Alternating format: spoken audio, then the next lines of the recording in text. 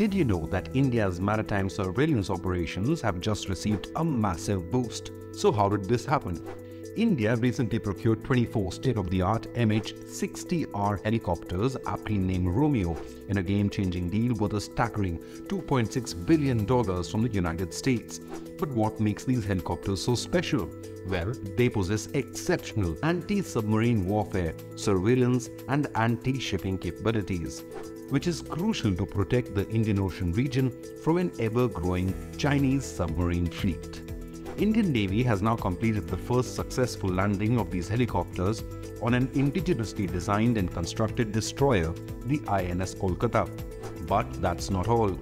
These helicopters are equipped with cutting-edge digital sensors and an integrated mission system, enabling India's naval forces to track, target and engage submarines effectively. So, when can we expect all 24 helicopters to be in operation? The delivery of these game changers is expected to be completed by 2025. They'll revolutionize India's ability to counter underwater threats, monitor maritime activities, and conduct surveillance operations. The successful integration of the MH-60R helicopters into the Indian Navy fleet marks a remarkable milestone to boost India's anti-submarine operations.